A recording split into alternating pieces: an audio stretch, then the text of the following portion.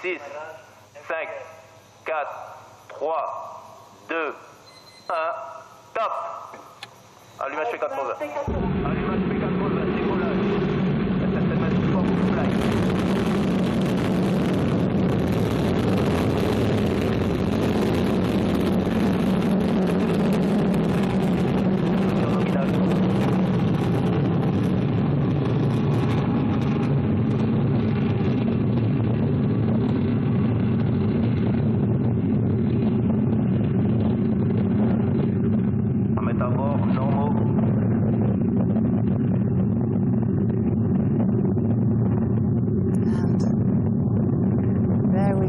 What a sight, Alexandre. You've been working on these Vega launches for years. Yes.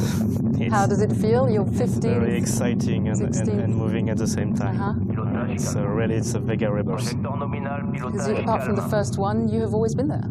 Yes, yes, from the second flight.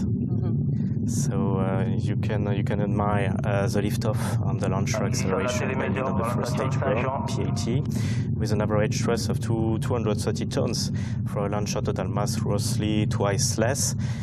This is what gives Vega this particular feeling of acceleration. Very impressive, Beatrice. I mean, you are used to seeing these takeoffs. It's something else, isn't it? I used to see those takeoffs, but always inside the Jupiter, so never outside. But it's really very impressive to see anyway in the screen. So, Alexandre, take us through a lot of. I was just listening to the DDO announcing a lot of milestones taking place in very quick succession. Please take us through it. Yes, now it's the tail off of the first stage. It's confirmed by the DDO.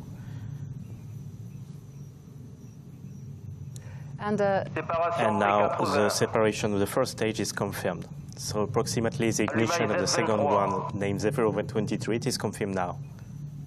And the information from the launcher, we can still see the sky. It's an amazing sky we have tonight. We're very, very lucky. The information from our launch is being picked up by the first ground station along its path, as we were saying earlier, Beatrice, the station of Galileo in Kourou.